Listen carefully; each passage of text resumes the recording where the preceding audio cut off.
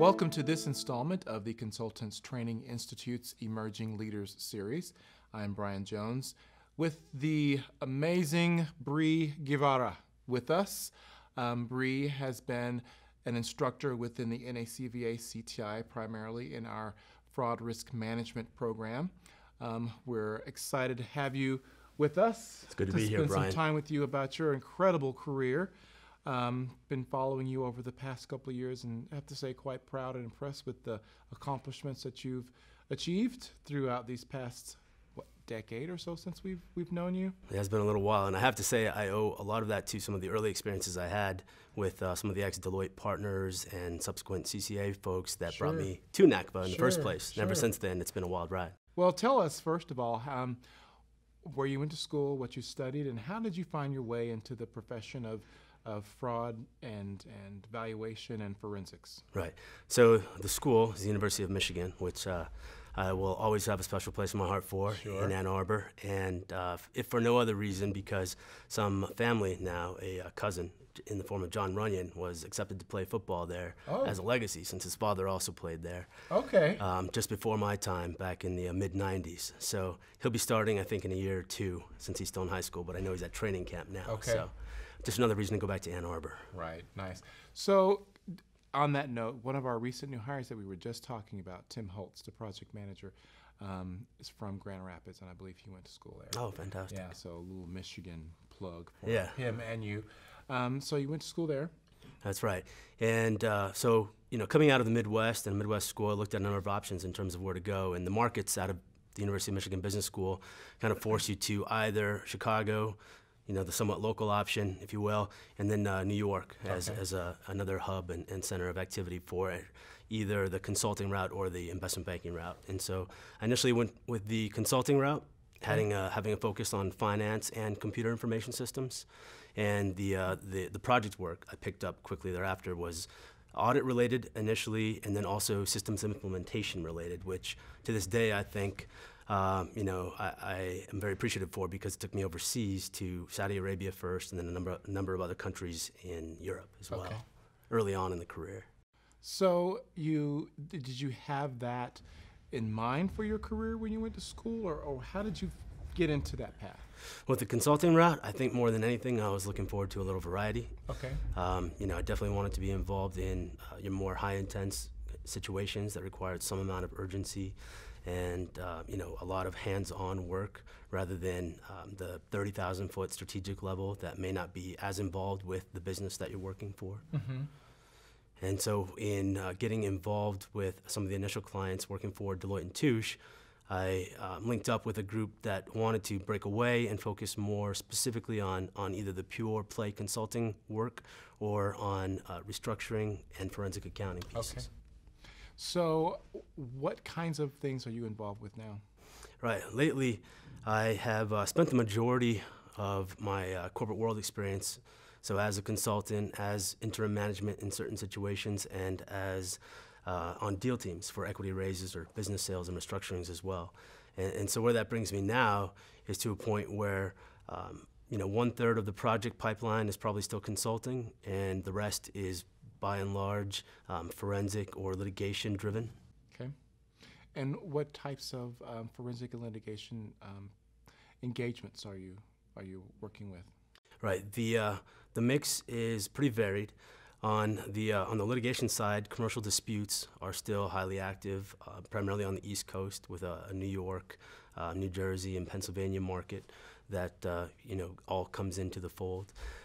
Specifically, there are some large labor union contract renegotiation deals that I and my team at PP&D Accounting and Consulting have been able to apply some new and some classic kind of economic and contract cost out analyses to. Mm-hmm. I can tell that you have testified a lot. You have, haven't you? I've been involved to a great extent on testimony prep. Okay. To a great extent on the expert report side, but not in front of the judge or the jury. Okay. Right. Because I can tell just by talking with you, you're very clear about communicating, and one of the things that's really important when you're in the litigation world, as you would know, is that communication. Clear, concise, to the point. For folks who are watching this discussion with you, what advice would you give to them about practicing in the area where you are? All right. Well, that's on one hand, it's easy because everybody hates to do it. Everybody hates to be maybe the person that's in front of an audience, whether it's an audience of one or something like 11 or 12 other individuals that may be staring at them intently. And so the only reason and the only way to actually make it work is to dive in. No matter how much you kind of shake or tremble at first, Right. you have to give it a shot and find out what works. And you can certainly do that in a controlled environment before putting yourself out there for professional risk. Right. So over the past year or two, or maybe just a little bit beyond that, you were engaged in a really cool assignment. I know you were in touch with us at headquarters in Salt Lake. I'm assisting with a project related to some curriculum, and we had a chance to touch in on a position that you had, an intelligence position. Can you talk about that, or will you have to kill me? No, we can certainly talk about that. So I've also spent a couple of years now working as an intelligence analyst for the Army in military intelligence. Okay. And in that role, the tie-in is much closer and tracks much closer than one would imagine to exactly what we do in the profession, like business advisory or specifically like consulting fraud-related investigative work that we might do. It's highly framework-driven and procedural at the same time. So can you talk about your role with the Army and what kinds of things you were doing with them? Well, the thing that I love and the thing that keeps me coming back to the fact that there's a direct tie-in, a transferable skill set, if you will, is that it all comes down to, on the intelligence side, it all comes down to intelligence preparation of the battle space, this IPB concept. Okay. And it's a framework that really only mandates that you do four things. One, you define the operational environment. Okay.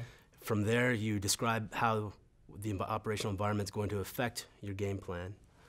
Then you evaluate the threat, and then you develop and determine various courses of action the threat might take. So the likely course of action or the most dangerous. And this is not unlike what we do when we try to scope and get our arms around a fraud investigation at a multinational corporation with the possibilities somewhat endless in terms of where to focus your time and resources. Was there any special training that you had to go through to qualify to work with the Army?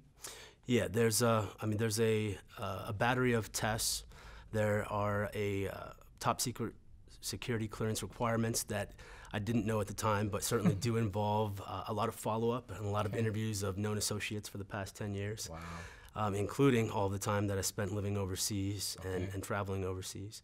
And in addition to that, you do have to qualify as a soldier on the basic combat training side, and then also pass and exceed at the intelligence school in Fort Huachuca, Arizona. Wow. That's had to be an incredible experience. It was. It's something that I definitely wouldn't trade for the world. And if I looked at that doctrine, everything boils down to move, shoot, communicate, medicate, and think. And like that doctrine, there are extremely reflexive and universal components to the fraud investigation, wherever you go. So what's one of the most thrilling cases or engagements that you've been involved in? That's maybe a little bit of a leading question because we had a chance to talk before this official talk, but I guess that case that illuminated quite a lot of issues for real estate and the whole issue that we just currently are rebounding from in the American economy. Well, there are some terrific examples, and the one we talked about, REFCO, was a large Chapter 11 financial institution that collapsed almost overnight when $500 million that was hidden off of the balance sheet came to light. Even since then, since that was in 2006, one of the most exciting cases I've been involved in to date has got to be the biggest Ponzi scheme ever. So in the form of Madoff, which I'll talk a little bit about tomorrow in class. And in that case, many aspects of it are ongoing, but every aspect of that case could teach us about conducting successful fraud investigations. Sure. So I have a question about fraud risk management. So many companies, it seems like there's this prevalence. We see it all the time that this company's been defrauded or that company's been stolen from, or, Bernie Madoff, pulled off the biggest scheme on the American, well, the world economy, you know. But it doesn't seem like businesses are putting into place or taking seriously, you know, what they can do to protect their businesses from fraud or the occurrence of fraud, to minimize the risk of fraud. What is your thoughts and opinions on that? That's a great question, and the answer is yes and no.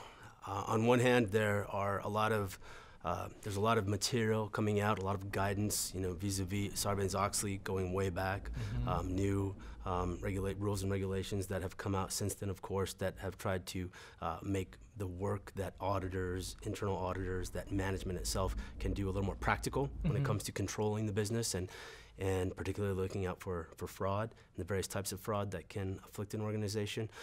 So on one hand, there's a treasure trove of information to reference.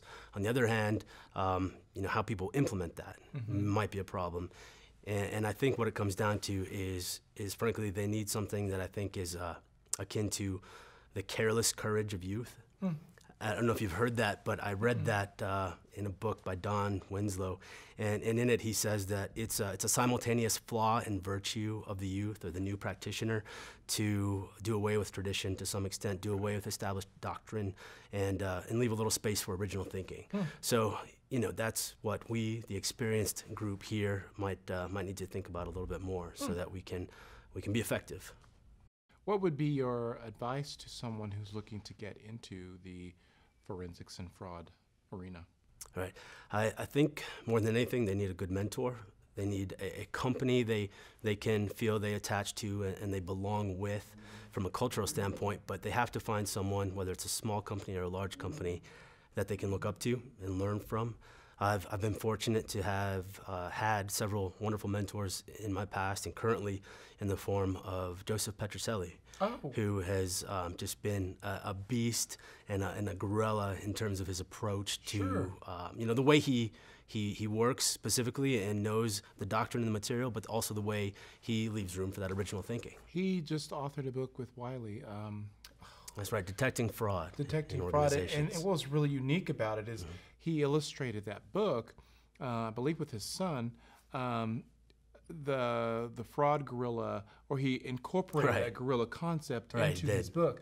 That's good to know. I didn't realize that you had made a connection with Joe. He's definitely a champion of fraud detection and deterrence, and the whole issue of education, not only for the practitioner, but for the consumer. Right. So if a young practitioner can do something like that, if they can find a little bit of inspiration, a little bit of learning, and just motivation from somebody that's been around the block, then they'll have you know, a greater chance of success.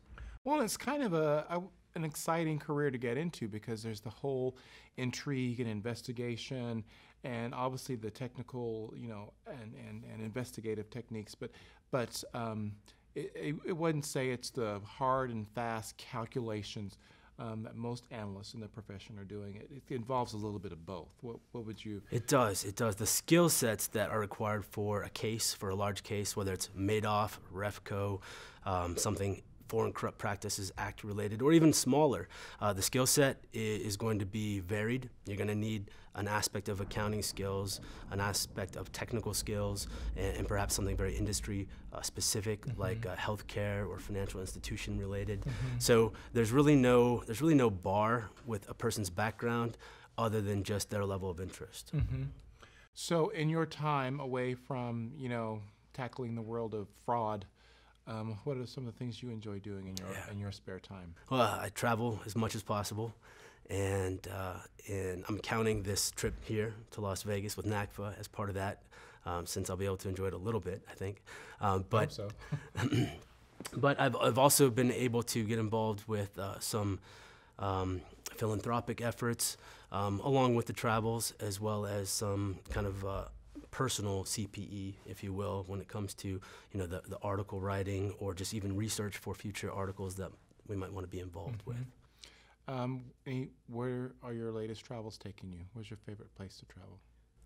Well, I've gone back to Paris a number of times and the southern coast of France with my significant other.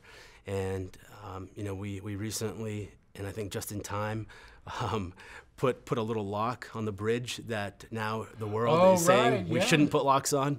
But it was fun, and we took a lot of pictures of it. And so there's always a special place in our hearts for going back to somewhere like that we've been many times, and that, you know, it's easy to explore and have a good time. Yeah, you have a beautiful little daughter. Yeah, she is quite the traveler too. Yeah. Sophia has had a passport since she was 3. And I think one of my fondest memories of her as a traveler was somewhat, was very innocent from her perspective, but might have sounded odd to a passerby. The movie Monte Carlo had just come out with Selena Gomez, and the entire movie, she was watching with her girlfriends. The entire movie, she kept referring to the fact that she'd been to this place and she'd been to that place on the screen because we had just taken a trip and all up and down the coast with her, and she remembered it pretty well. Wow. So she likes to ask her friends about places they've been, and is always surprised when they don't mention anywhere in Europe. Right.